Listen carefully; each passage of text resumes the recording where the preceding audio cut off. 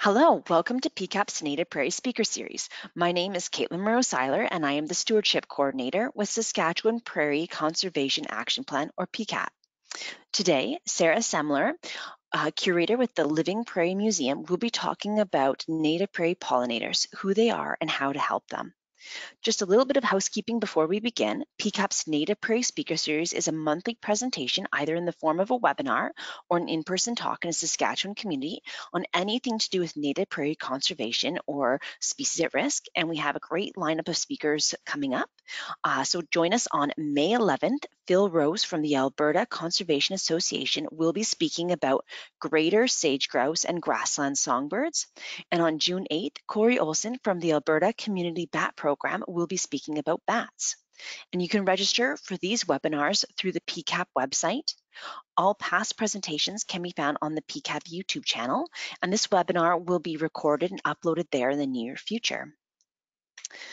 I'd like to state that we respectfully acknowledge that we are on the traditional territories of many Indigenous nations and communities, past and present.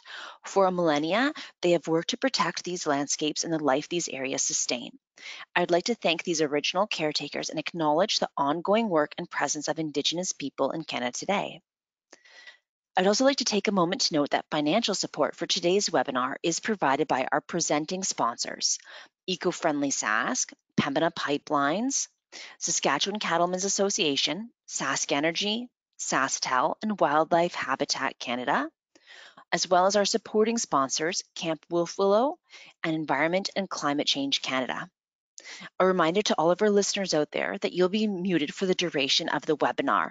If you have any questions during the presentation, please feel free to type it into the questions section of the webinar dashboard at any time during the presentation, and questions will be answered at the end of the webinar. If you are on a cell phone, you can send your question by chat to the organizer. So now a bit about today's presenter. Sarah Semmler studied entomology and prairie ecology and now applies those interests to her role as curator of the Living Prairie Museum in Winnipeg, Manitoba. She is the secretary of the Entomological Society of Manitoba, a member of the Poweshiek Skipperling Canadian Recovery Group, and the Committee on the Status of Endangered Wildlife in Canada, Arthropods Specialist Subcommittee. She is also a member of Bee Better Manitoba, a local initiative that works to provide guidance on creating pollinator-friendly habitat. So with that, I'm really excited to pass it over to Sarah. Okay, thank you very much. I am just going to start my presentation here, and if anything comes up that's strange, just let me know. All right, so thank you very much for having me. I'm speaking to you from Winnipeg, and we're on Treaty 1 territory, which is the homeland of the Métis Nation, and our drinking water comes from Shoal Lake 40 First Nation in Treaty 3. So I have a lot to talk to you today about pollinators, so I think we'll dive right in. I'm so pleased to see the amount of enthusiasm for this topic, so I hope I can teach you something to help you create a little bit of habitat at home. So pollinating insects, let's just talk about what those are exactly. Pollinators are insects that transfer pollen from one flower of a species to another of the same species, and that facilitates floral reproduction, which is basically the production of viable seeds. And this is a very important service, both in ecosystems where they act as sort of a foundation of the ecosystem, keeping the plant community going. And also in agriculture, pollinators are extremely important to food production, and they contribute, billions of dollars worth of pollination activity annually in Canada. Pollinators are something sort of front of mind these days because there's been a lot of information about pollinator declines. So there are a number of species that are in decline, not all of them, but some are suffering, the impacts of sort of human activity worse than others. And unfortunately, there's not one single cause that we can focus on to try and reverse some of this. It's a variety of different factors that all contribute to their declines. So first of all, diseases. There are different pathogens out there that can cause illness in pollinators. Some of those come from the managed pollinator industry, where there's some pathogen spillover, where something like a honeybee will bring their illnesses over to wild native bumblebees. Pesticides are another big one. So you've probably heard of neonicotinoids or neonics. These are types of systemic pesticides that are taken up into the tissues of the plants that these pollinators are visiting. So it's available in the pollen and nectar, and it can cause some toxic effects to them when they're feeding on the plant, like issues with reproduction or navigation.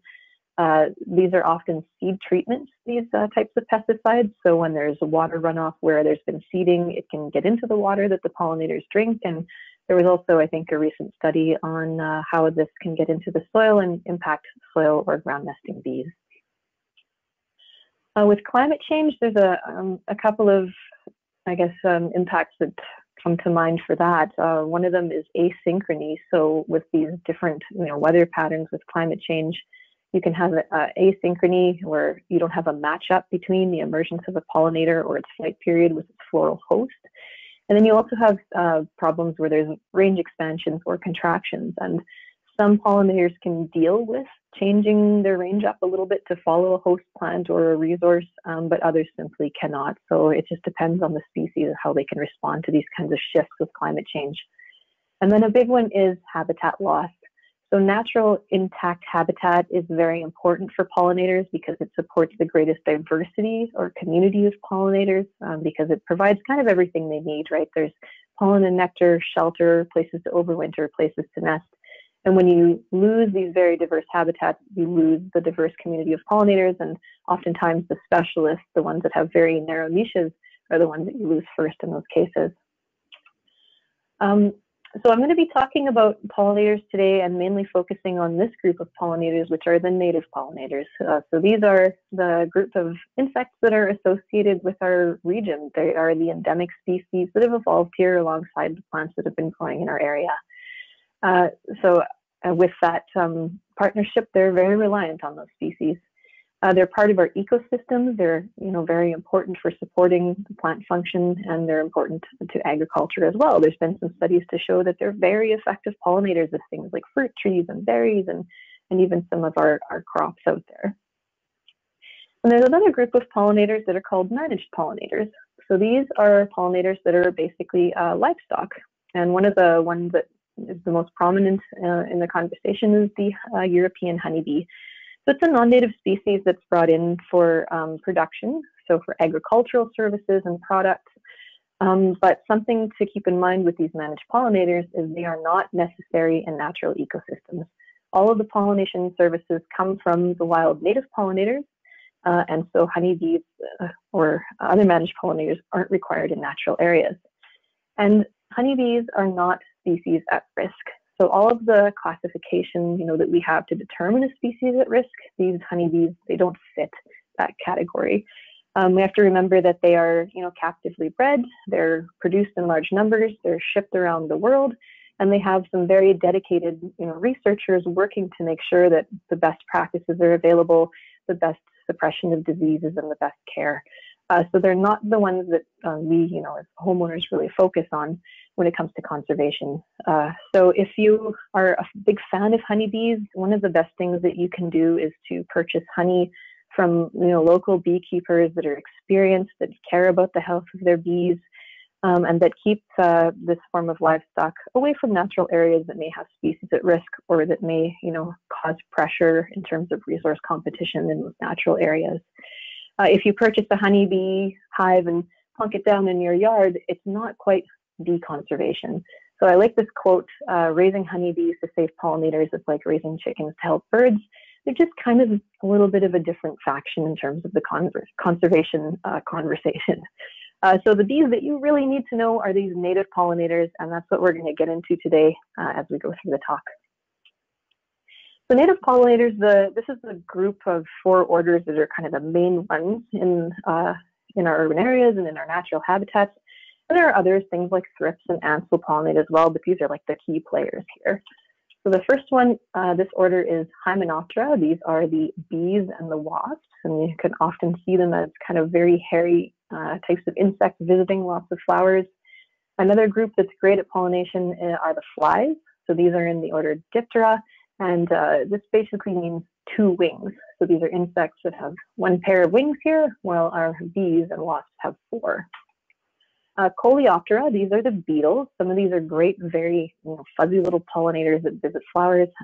Their name kind of translates out to shield winged, so they've got usually this hard covering over their flight wings. And the last group, this is butterflies and moths in that order, Lepidoptera. So their name means scaled wing. So all these beautiful little scales give these butterflies and moths the color patterns that they have, and that make them very beautiful for us to look at, but they're also very effective pollinators. So let's start with looking at bees. What are bees exactly? Well, bees, to make it very simple, are vegetarian wasps. So way back in evolutionary time, when wasps were kind of flying around in the world, they're of course predatory, so they're feeding on animal tissues, other insects as prey. But bees diverged towards a vegetarian diet where instead of hunting, they started gathering. So they're gathering up pollen and nectar to feed to their young.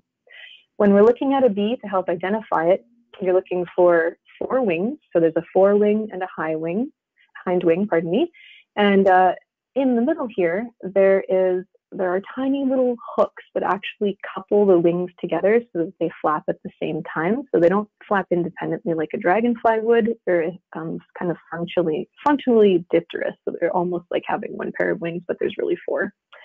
They also typically have hairy bodies, and even if a lot of that hair isn't visible, the important feature is that those hairs are branched, and that allows them to gather up, the most pollen that they can while they're on the flowering plants. And they have these elbowed antennae at the front, so they're not like little stubby things or long, sort of silky-looking antennae. They're sort of bent halfway through. And bees are insects that need to carry pollen and nectar home, primarily that pollen, so that they can provision their young. So depending on the type of bee, you have different structures to do just that.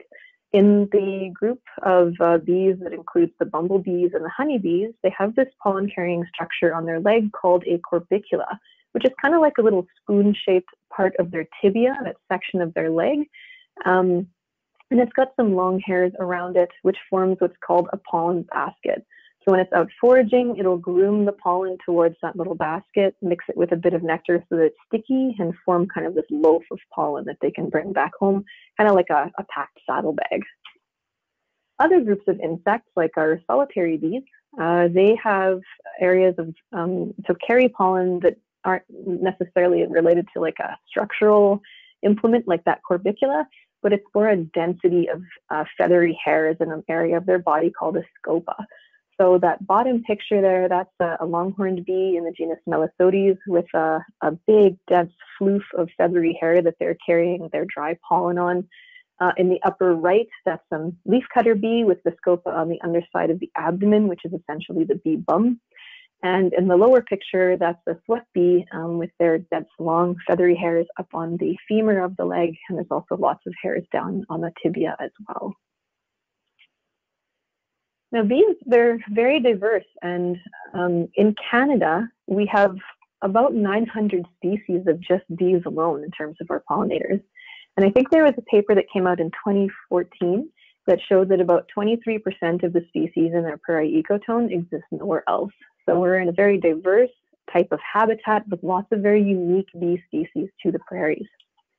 And within that, the feeding habits can range from generalist to specialist. So if you're a generalist, you're feeding on pollen and nectar from a variety of floral sources. But if you're a specialist, you can be a very picky eater and maybe only visit a certain species or a certain small group of species or family of flowers. So that can be very important in terms of their conservation. So for this part of the talk, while I start going through some more of the groups in more detail, I've included some book covers on the slides so that if you're curious about learning more, I would recommend checking out these books after the talk. So if you're curious about native bees, this book, Bees in Your Backyard, covers all of our native and managed species that you're likely to encounter in North America. And I think it's fantastic, and I recommend that you get a copy if you can. So let's start talking about the different general groups of bees here. We can just break up bees based on their social behavior, roughly, into social and solitary.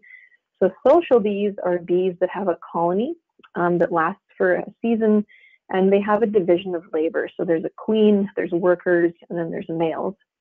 And for example, honeybees, they are definitely a social species. In terms of our native bees, bumblebees are an excellent example of native species, or pardon me, social species. So I'll talk about their life cycle here.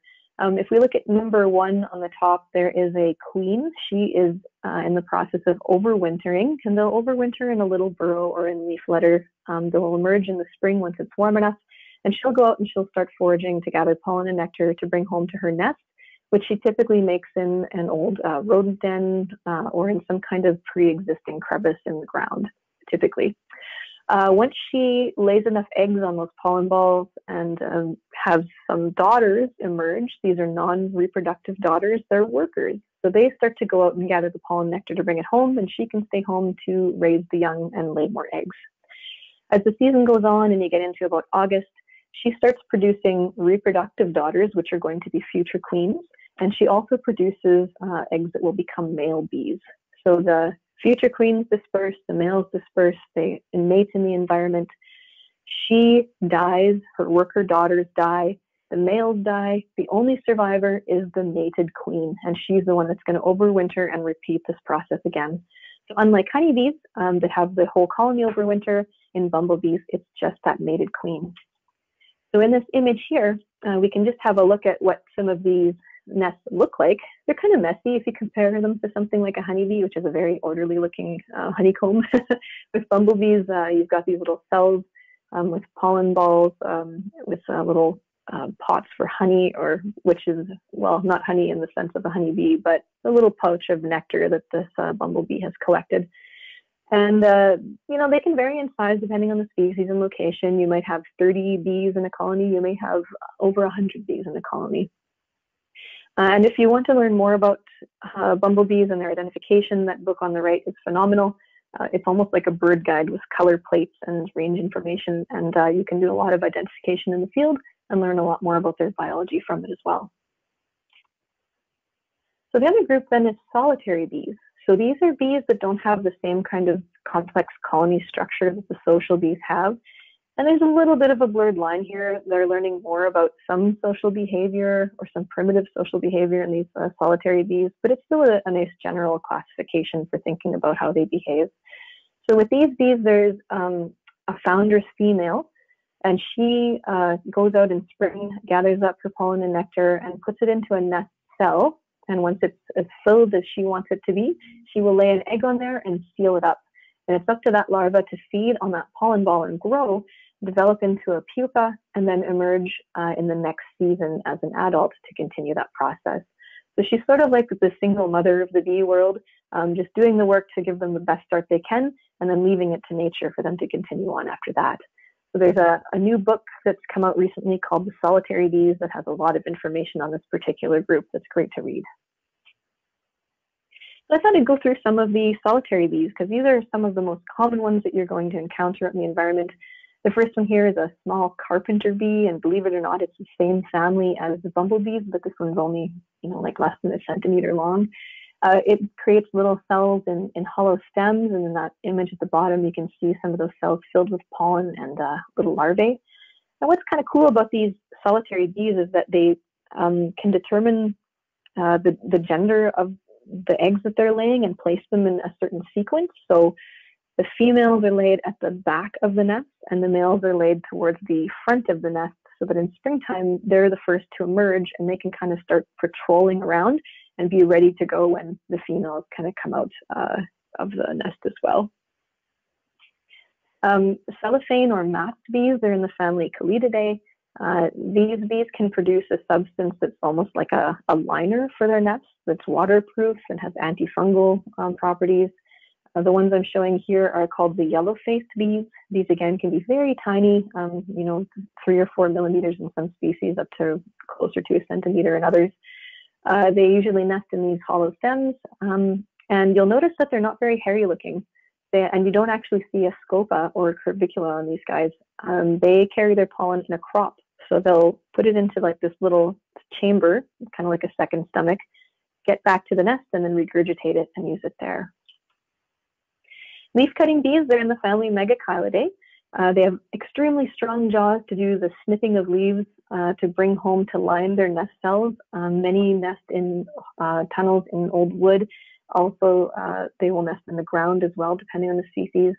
It's fun to identify these because the number of teeth and the arrangement of the teeth can be very interesting or very useful factors in identification. So, and you can, depending on the age of that bee, there will be more wear and tear, and sometimes it can be really tricky, but it's always a neat challenge.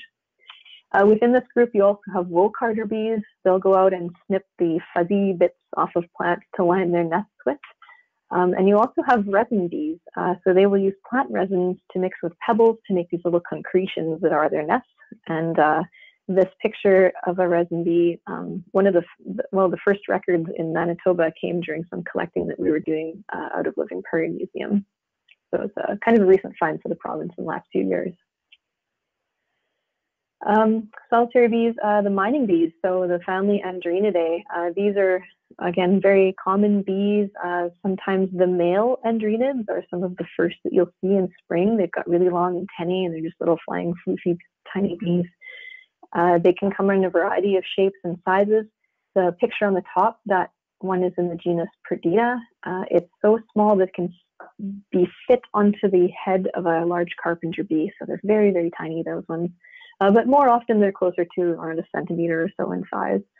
The picture on the right there, one of the ways you can tell it's an Andrena is the head is quite wide and there's these little pits on the inside of the eyes that are kind of lined with some velvety hairs called fovea. So that's one of the features of those bees. And then the sweat bees, so they're in the family Halictidae. They got that name because they were observed to kind of land on your arm when you're working outdoors, and they'll actually lick the salt from your skin.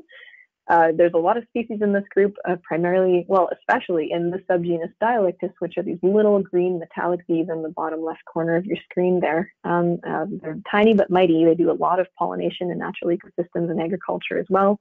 Some can be very brilliant, beautiful metallic colors, while others are sort of like a black, shiny exoskeleton with white banding. They have very interesting nesting structures under the ground. They can have lots of chambers, be different depths. In some cases, it's almost like community living in a condo where you have multiple females using the same entry point, but having their own private kind of cluster of nest cells. So really diverse group and very important for pollination. And lastly, this is a group that you're more unlikely to come across unless you're working in intact habitat. The melitid bees, they're oil bees, and they gather plant oils and pollen to feed their young. They're quite specialized. This picture here is one of our prairie species of Macrophis bees, and they gather the oils from world loosestrife. So that's in the genus Lysimachia. And unless you have that plant there, you won't have this particular type of bee in that habitat. So we'll also talk about the cousins of bees, the wasps, either social or solitary. These are also very important pollinators. And I know people think, oh no, wasps, like your mind goes to your picnic being ruined by a yellow jacket. But there are all kinds of different types of wasps that are very important to nature in terms of, pest control and pollination. So first of all, wasps are predatory, so they often kill the insects that we may find to be an irritant to us, or caterpillars that defoliate our trees or things that damage our gardens. They're pollinators. They'll move pollen between plants, and especially later in the season when their prey starts to decline, they switch over to a lot more nectar and honeydew. And they're social. They have, colony structure with the paper wasps. I believe there was some work to show that they have even some form of facial recognition within their nest mates. So they're pretty attuned to their little family structures. In the bottom left image, that's a native paper wasp, in a Polistes wasp. And these are types of wasps that form sort of an open paper wasp that you see in the middle image there, or a nest, I mean. So it's not that teardrop shape. That's what you get from the yellow jackets and hornets that make those big teardrop-shaped paper nests, and sometimes nest in the ground as well. So there's a recent publication, again, on the right about wasps and their diversity. And outside of social and solitary wasps, there's also parasitoid wasps, and there's just thousands and thousands of species of these things. They're quite amazing. Within the wasps and bees, there's some misunderstanding about stings, and I thought I would clear that up in terms of bees dying after they sting. That's very much the case with honeybees. So they have barbed stingers that get lodged into your skin, and when that bee tries to pull away, it's really traumatic for them and, of course, pulls out a lot of the organs with it. So the honeybees are making the ultimate sacrifice, defending their homes by dying after they have stung. But our native bees and wasps don't have a barbed stinger, and they can sting multiple times, and it does not kill them at all. So this is a close-up view of a bumblebee stinger. They can retract that and poke it out again as needed. And if any of you have ever stepped on a bumblebee nest and been run down by one of the bees, you know very well that they can sting you multiple times to get their point across that you have been bothering them. So typically, our native bees are very docile and don't care that we're around, but if you do mess with their nests and get too close, they will let you know. Okay, so leaving the bees for now, let's talk about flies. They are very important pollinators, and in tall grass prairie where there's wet areas too, a lot of fly pollination goes on. So many flies visit flowers to feed on pollen and nectar, and particularly this family of flies called Syrphidae, they're very common visitors. And because they spend so much time on these flowers feeding on the flowers, they have developed these color patterns that are mimics of bees and wasps, and that offers them some protection to look like something that can sting even though they're quite harmless.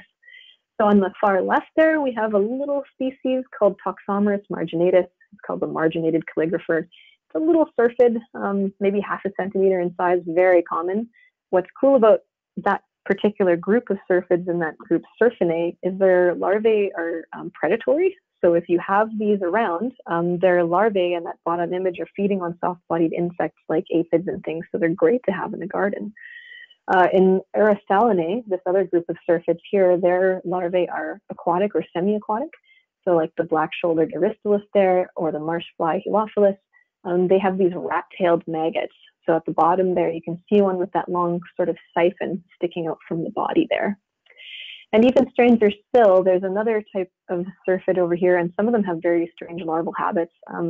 This one on the right, look at that bumblebee mimicry. It's just incredible.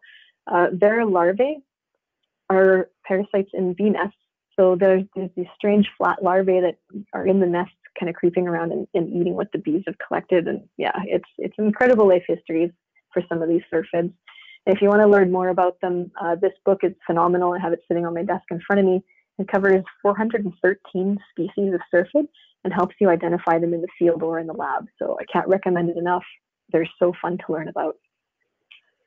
But it's not just syrphids that pollinate. There are other groups of flies that you may not expect necessarily. Things like these green blowflies. They're in this genus Lucilia, I believe some of the species, their larvae are parasites of frogs, but the adults will be on flowers taking pollen and nectar. For tachinid flies, their larvae are parasitoids of things like caterpillars, but the adults will be on flowers. And bee flies, they're in the family Bombyliidae. Some of the species have these long proboscises that are great for accessing nectar in flowers, and they can be very fuzzy, cute little bee mimics themselves. There's a great book on flies in general by Stephen Marshall. It's a big hardcover book. If you're into Diptera, I would definitely say grab that one to learn more about flies in general. We'll also talk about butterflies and moths. So in this group, a lot of the larvae can be pretty host specific, which means when you're planning a butterfly garden or a pollinator garden, you want to start thinking about native host plants to make sure that they're able to complete their life cycle. Now, in terms of books, a lot of the butterfly and moth books can be pretty habitat specific or province specific. So I would say check to see what fits your province best. But Butterflies of Canada is available for free online. If you Google it, it's on the federal website. And that Peterson guide to the moths of northeastern North America is quite good for getting you started on moth ID. But here are just a few of the examples. I'm sure we're familiar with this caterpillar. This is a monarch caterpillar. The larvae are quite specific in that they need to feed on milkweed plants. And we always recommend using a milkweed that's native to your area so that it leafs out and dies back in line with the cycles of monarch migration and reproduction. And there's the adult there. The adults are very generalist feeders. They'll take nectar from a variety of different flowers, but they'll still target the milkweeds to lay their eggs on. And if you want to attract monarchs, the adults, blazing star is like a magnet for these. They seem to absolutely love the nectar of meadow blazing star. This image shows a type of caterpillar for Gorgon checker spot butterflies, and they specialize in feeding on prairie sunflower leaves. So these aren't like the annual agricultural sunflowers. These are the native sunflowers that you would find in prairie habitat. And there's the adult there. And this caterpillar, this is a type of hornworm. It's called a snowberry clearwing. So this beautiful little caterpillar feeds on western snowberry bushes, and the adult are these hummingbird type clearwing moths. There's different species in that group, and when they emerge from their pupal casing, they lose their scales soon after. So you end up with these clear wings, and they feed during the day and hover, and they look like a little hummingbird or a bumblebee. And then there's beetles as well. So I'm not going to go into too much details with beetles because I'm not much of an expert on the group, and there's a lot of species. But things like scarab beetles that look like bumblebees, there's longhorned beetles, there's beetles like this one, the checkered flower beetle that hang out on flowers. If you see that little halo around that beetle, that's all hair. So they can be very effective movers of pollen if they're visiting flowers. There's a book on the right there, Beetles of North America, which is a good start. And if you're interested in all of these groups combined, that book on the far right, Insects, Their Natural History and Diversity by Stephen Marshall, is absolutely excellent. There are so many images and so many species in that book. It's very likely that you're going to find what you're looking for in there. All right, so now that we've learned a bit about the pollinators that we have that are native to our area, we should start talking about what we can do to help them. Because I think this is something most people are getting interested in now, you know, a way to make your garden not only beautiful, but effective as habitat for these different kinds of pollinators. So the first big one for keeping pollinators healthy is conserving habitat that is already intact. So if you have natural areas that are that you're able to help keep intact, definitely do that. Tread carefully while you're in them, take care of them, respect your natural areas, and support conservation agencies that are doing that work if it's not something that you can do directly yourself. Because again, these are areas where you can support the greatest diversity of pollinators, from generalist to specialist, all through their life cycle. But if there aren't areas of intact habitat around, they've been lost or they're declining, it's great to naturalize. And this is a way of creating or restoring habitat in urban areas, schools and businesses, wherever it may be. So sometimes it can be as simple as creating a no-mow area where there used to be good habitat there, but it's been being mowed repeatedly. You pull the mowers off, see what comes back. Or you start to create habitat using species that are endemic to your area to provide to pollinators. So when we're talking about naturalizing, since I'm giving a talk with a prairie focus, I'm talking about plants that come from prairie habitat being the most ideal. So in Manitoba, we have tallgrass prairie habitat in the southern part of the province, and 99% of that was lost during European settlement and conversion to agriculture. So you can imagine the huge loss in habitat that took place for all of these pollinators, making it even more important to grow the plants that used to be here. For the prairies, you know, across the prairie provinces, you're looking at about 70% loss in general, probably more of that habitat. So creating that habitat where it has been lost is really important. So to do that, you want to choose a diversity of native perennial species. And native perennials are great because they're adapted to our local conditions. They have the genetics that make them very hardy. They can handle local pathogens, weather patterns, that kind of thing. They provide the resources that pollinators have evolved to need to have around, so the right pollen and nectar throughout the season.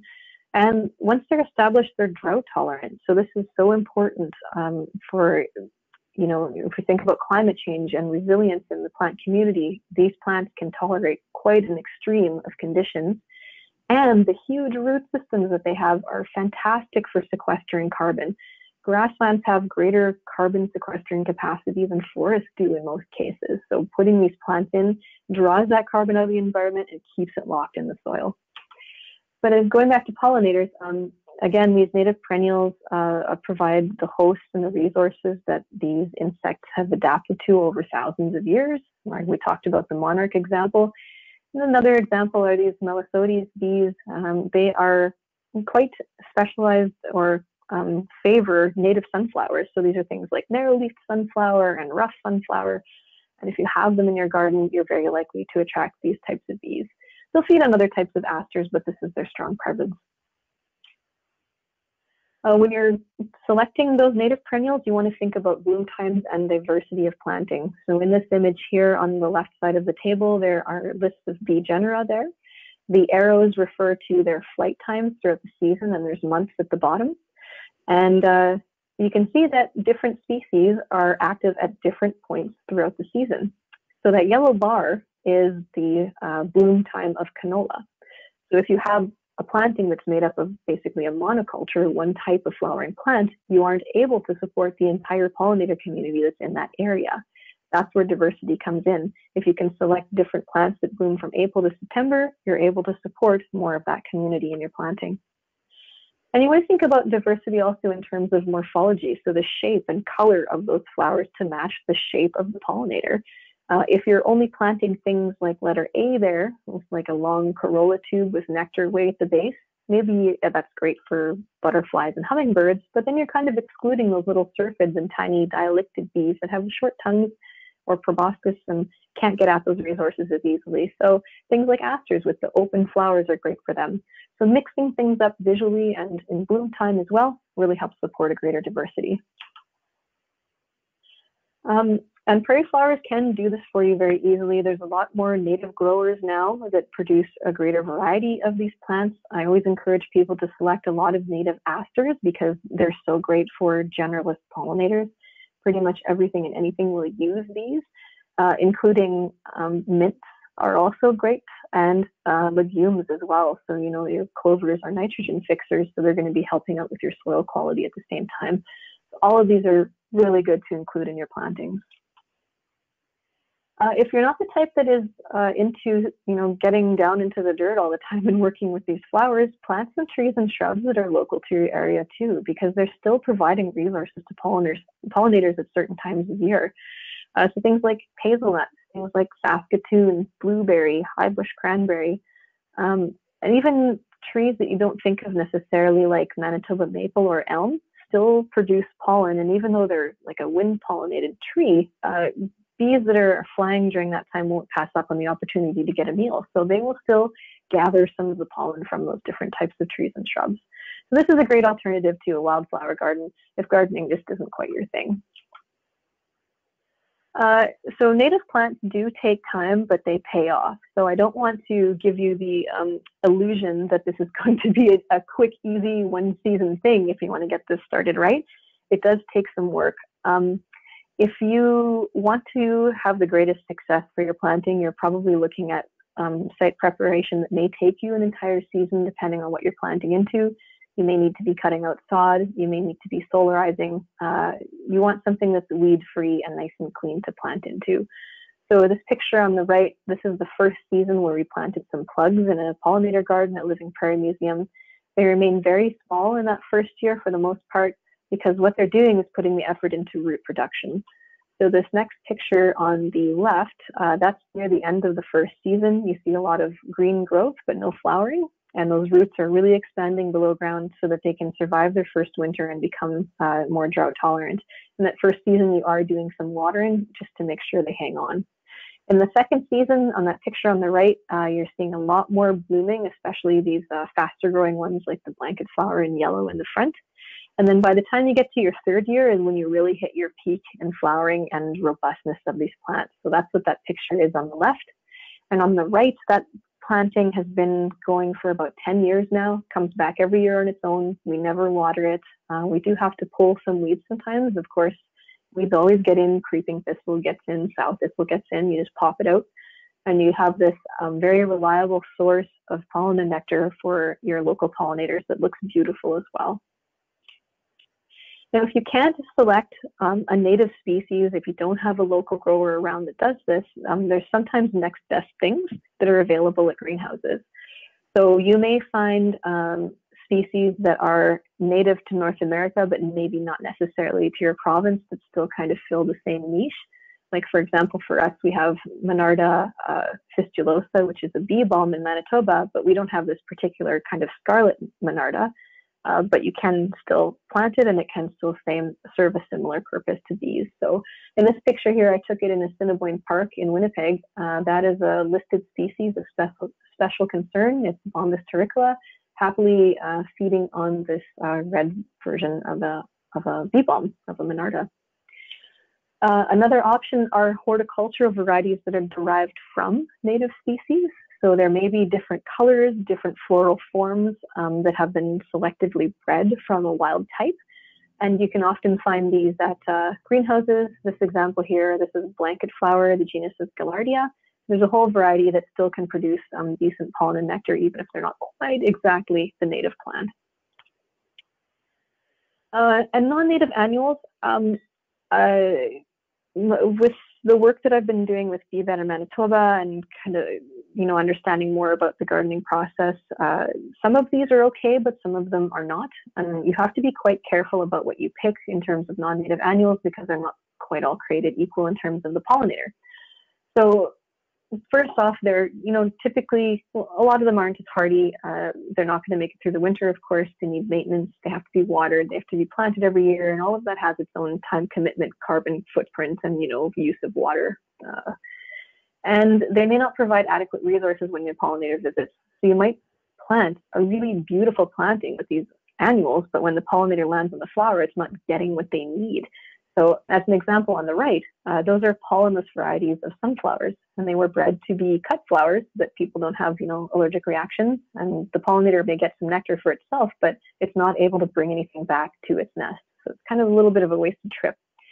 On the Bee Better Manitoba website, which I'll talk about a little bit later, we have some recommendations for non-native annuals that are still pretty good. Things like zinnias, things like cosmos that are producing pollen and nectar.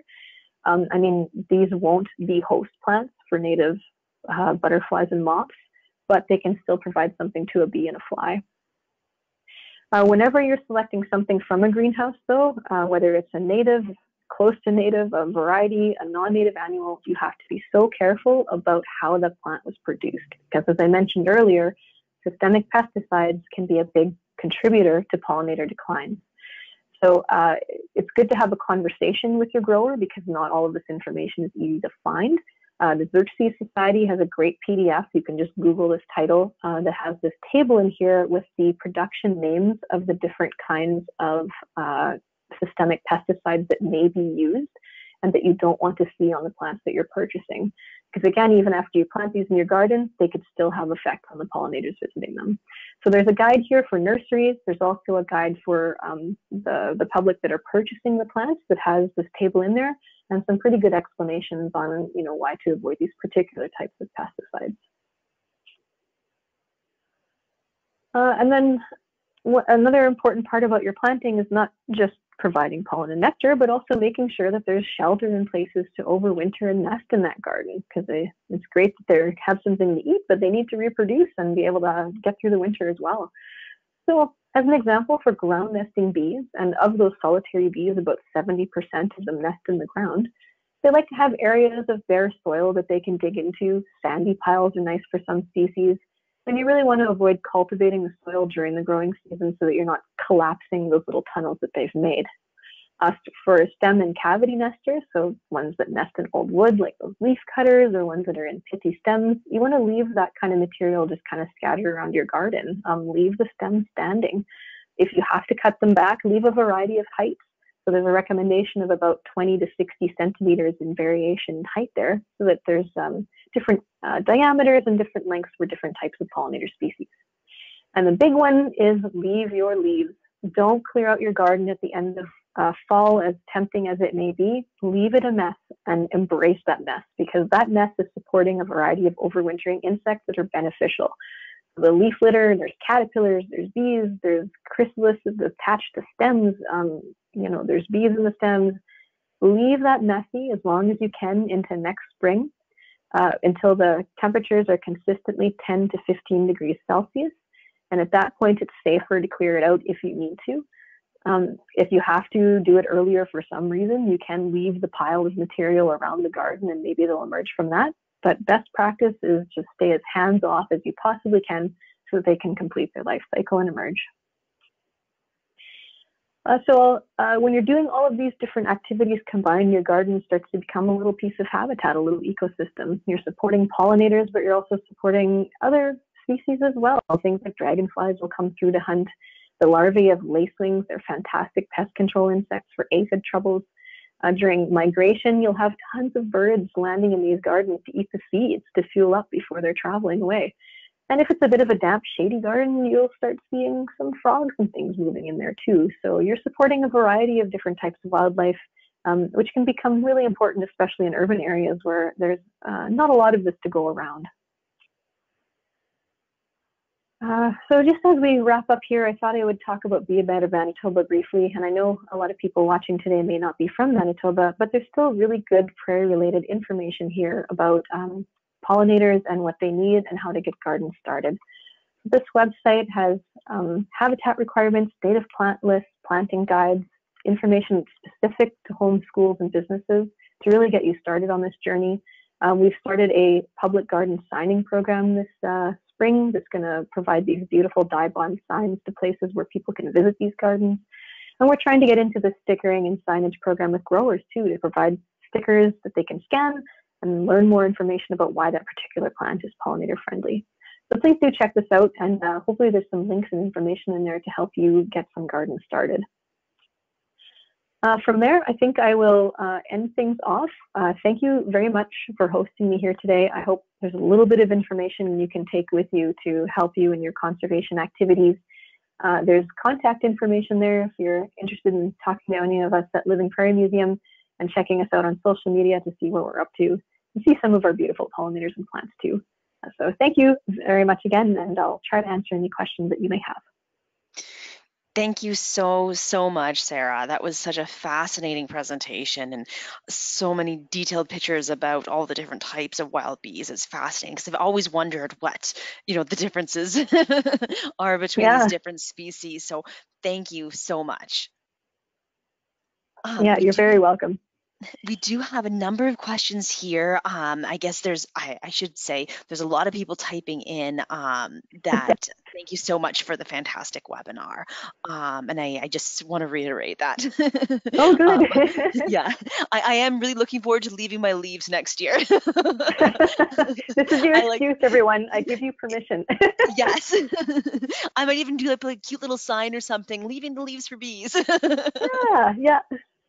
Yeah, so we do have quite a few questions. There's lots of them coming in, and there was actually some that were sent in ahead of time, which is pretty awesome. People are already engaged.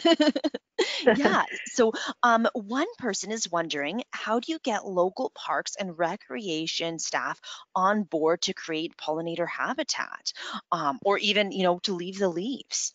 Do you have any comments or suggestions about that? Yeah, it's something that can be tricky because, of course, everyone kind of has their formula that they follow for public spaces, and there's various reasons for that. The relationships they may have with growers, the types of aesthetic that they're going for, the functionality of it. Sometimes planters just aren't good places for a perennial plant that has a deep root system, or sometimes these parks just take a lot of abuse during the winter with plowing and sanding and salt and that kind of thing.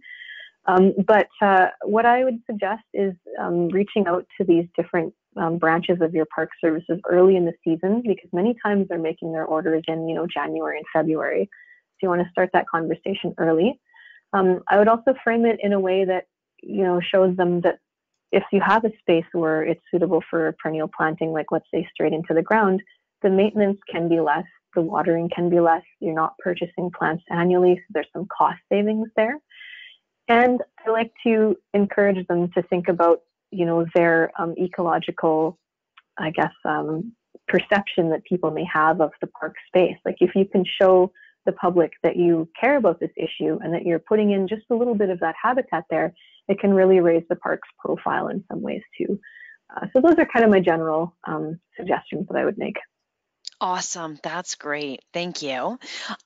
Catherine is wondering if you know of a certain cultivar that would do the job of an endemic species, or how does a person know, is the question. I would familiarize yourself a little bit with some of the Latin names because sometimes when you go into a greenhouse, you may know what the genus is for the native plant that you would like to get something similar for, and you may see that same one listed on a tag, but it may look very different, but at least you know it's the kind of the horticultural variety that's been bred from that. So, I mean, the blanket flower there was a good example. Black-eyed Susans, there's lots of varieties of that, lots of varieties of echinacea, varieties of the bee balm. I mean, I don't have like an exhaustive list, but I think that starting from looking at a native plant list, like for example on the Bee Better Manitoba website, to kind of get comfortable with the ones that are native, can help you branch into the ones that are closely related in a greenhouse. That's a great idea. I know in Saskatchewan, our Native Plant Society also has a Grow This Instead, and they have like a list of native plants that you can purchase at nurseries that look similar to ornamental flowers that we would traditionally plant in a garden. So yeah, I think there's Yeah. a few resources out there. Yeah, that sounds excellent. Yeah, and whatever the source, just watch out for those pesticides. So just have a chat with the grower and see what they've been using. That's a really good tip. Michelle is wondering, what trees do you suggest support the most pollinators? I'm a big fan of like the flowering shrubs and trees, things like blueberry, saskatoon, cranberry, plum, some of the apple trees that will just be buzzing in springtime. But anything also that forms like a catkin. So willows are good for early emerging bees. And I'm trying to think of anything more specific. Those are kind of my go-tos. If it produces a flower or produces a big fuzzy catkin with lots of pollen on it, those are really good options to choose. Okay, good to know. That's awesome. We actually have a couple questions about the leave the leaves. Oh yeah. One comment here is there's a flower farmer and we need to sometimes clean up areas to replant well before May long. And this person always feels guilty about this, so they try to remove the dead stuff and just move it aside and leave it in loose piles. And that way, whatever's in there can finish their life cycle. Is that an okay practice? Do you have any thoughts about that? Yeah, I think that's a great alternative, and I commend you for trying to find an alternative, because I know, like, I wouldn't, like, don't feel guilty. I know that operations have certain restrictions that they have to work within, and sometimes if you're going to be able to provide people with the plants that they need to create habitat, you may have to do some of these things to maintain your landscape. But yeah, like I think moving it aside is a good option if the alternative is just to plow everything in. And as an alternative as well, you may want to create some refugia around the cultivated area. So some growers are producing pollinator strips where they have habitat that surround the plot that's just native species of wildflower that they don't cultivate. And that can be a place where they overwinter or get resources in when you've removed the plant material there. So that could be an option as well. Okay, awesome. And another person has written in about bagging up the leaves and leaving the bags open, so that way the insects can get out. Do you have any thoughts about that? I'm not sure whether that works or not. It's probably better than just going straight to the landfill. But I think, with the leaves being close to the ground and getting that snow cover, that's how you get a lot of the insulation to keep them from getting desiccated or from freezing outright. So I think they're usually going to be a little better off just being straight on the ground. But Okay. again, it's one of those give and take kind of things. Like, it's whatever you can kind of manage that has the most positive impact. Okay. That is good to know. Thanks for those answers. We have a listener named Heather who is wondering if you have an identification app for bees and wasps that you might recommend. Ooh, an identification app. I would say, I don't know if, what's that app called? I may have to look it up. There's one that was produced out of, I think it was the University of Florida, that may not have good coverage from here, but that was a start. An exact app, I'm not sure. There's a one called iNaturalist, which may not help you identify it immediately, but if you do post the photo, there's people on there that review and can help you, can help provide an identification to you in a few days. Another great website for insect ID is called bugguide.net. And they have lots of images. You can kind of click on some general body forms that look similar to what you're looking for, and it can take you down the rabbit hole of all kinds of different possibilities. And then, of course, there's sometimes websites that are specific to different insect groups. Like there's one called Moth Photographers Group, which has amazing, kind of reviewed images of specific moth species, of which there are, hundreds. So I wish I had a more specific answer to that. I'm kind of still more of the field guide type. I love just being able to quickly flip through my bumblebee field guide and find their species there. So, and when you don't have cell phone service or reception, that's a great option. Yeah, exactly. But I mean, I would say get an iNaturalist account and start posting things, because it's once they've been reviewed by a couple of people, they become research grade, which means that people like me could use them to find out about range information for certain bees, etc. Awesome. Yeah, I use iNaturalist all the time. I'm a huge fan. I snap a picture of something I don't know, and it gives me suggestions, and sometimes I have to kind of filter through.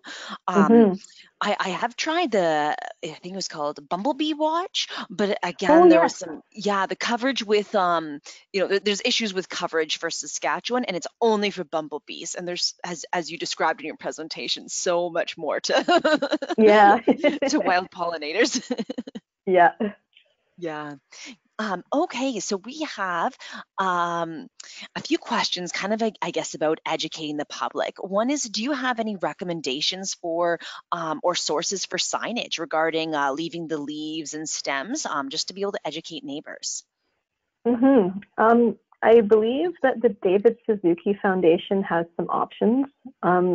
Xerxes as well has some pollinator signage. I'm not sure. I don't think I've seen anybody with it necessarily in Manitoba, but I think I've seen them in pictures in other points in Canada. You could check, what's another one to check? Bee City Canada, could check with them to see if there's anything there. And if there isn't anything official that you have an easy access to, you could always just make something and laminate it. It goes a long way to just have something that says this garden contains native plants that are great for pollinators, and we leave it messy so they can overwinter, and then people will read that and go, oh, okay, that's what's going on here. So yeah, short of something official, I would say just make something yourself and put it on a stake out there, and it helps a lot. That's a great idea. I'm taking some detailed notes here. So you said the David Suzuki Society, David Suzuki, Xerxes Society, and that's CES, and then Bee City Canada. Yeah, there's a program through Bee City Canada to make your city a bee city, and I think that there is signage associated with that. And sometimes local organizations have naturescaping programs. For us here in Manitoba, Fort White Alive had a naturescaping program going on that had some signage, and it's possible that there's some local conservation organizations with something similar too.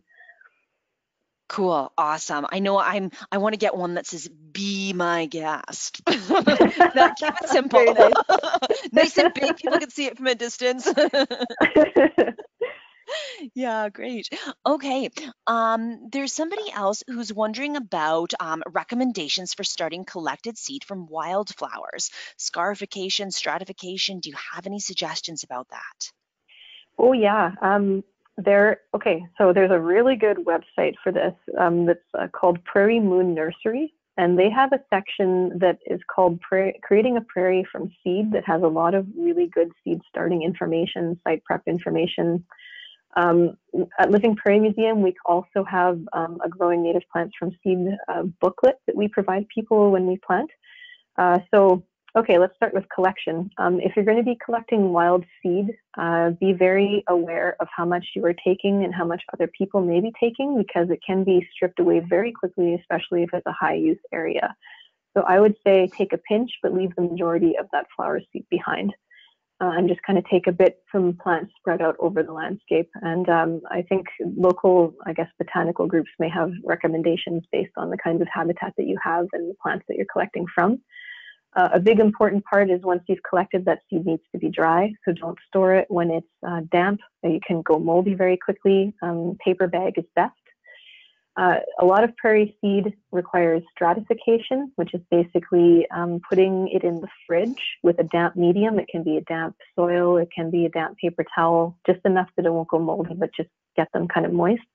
And sometimes they're in the fridge for 2 weeks to 4 weeks, and that's acts as a false winter before you sow them, so it primes them for germination.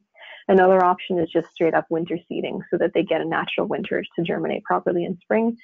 And then for things, like legumes that have a very hard seed coat, they do need to be scarified. You can put them between a couple of sheets of sandpaper, give them a bit of a roughing up, and then do, stratification if they need, and then do the sowing there. So all of those things combined really help improve your chances. There's a book called Cultivating Your Roots that has a lot of that information. But again, the Prairie Moon website is a great resource for that. Okay, that's awesome. I made the mistake of not doing that, and I did not have any success. And I've since I've since done a dry stratification method, and I've got my native seeds kind of germinating inside right now, and they're an inch big. So I'm pretty excited with the success so far. Oh, good, Yeah, good. yeah. So Yeah, anybody who should be doing that it's definitely worth looking into more information about it. That's for sure. yeah, it is. And I mean, something I forgot to mention is that there's, parks bylaws, and different protected areas have bylaws. So it may be that removing plant material is not actually permitted from some areas. So you do want to do your research to make sure you're collecting from the area that you're allowed to collect from. Absolutely, absolutely. That's a great a great suggestion. Last question. I know we're really tight on time here. One listener's wondering if there's information about the specific relationships between pollinators and native wildflowers. Oh, there's a lot of specific information in the literature related to research that's been done with plant pollinator networks. Okay. And there's a really good book that, it's from Pollinator Partnership, I believe published in the US. If you go to their website, it's a book that's specifically about the link up between plants and pollinators. So what to grow for what pollinator. And I cannot think of the title of it right now. So short of doing literature searches on the topic of plant pollinator networks and those relationships, that book from Pollinator Partnership is quite good. Okay, that's awesome. That's a great resource. So I think that's all the time that we have today. But I just want to thank you so much for the fascinating presentation, and just all of the resources that you recommended for the listeners. And I've literally been taking so many notes from your presentation. I'm really excited for spring. Good. Thank you, Sarah. To all of our listeners, thank you so much for catching our presentation today. Unfortunately, we didn't make it through all of our questions, but Sarah's contact information is there too. You can also follow the Living Prairie Museum, and the social media information is just online there now. And I do want to recommend you check out some of those resources that she's recommended. So thank you so much, everyone, and have a great rest of your day. Great, thanks. Take care. Thanks, you too. Bye. Bye.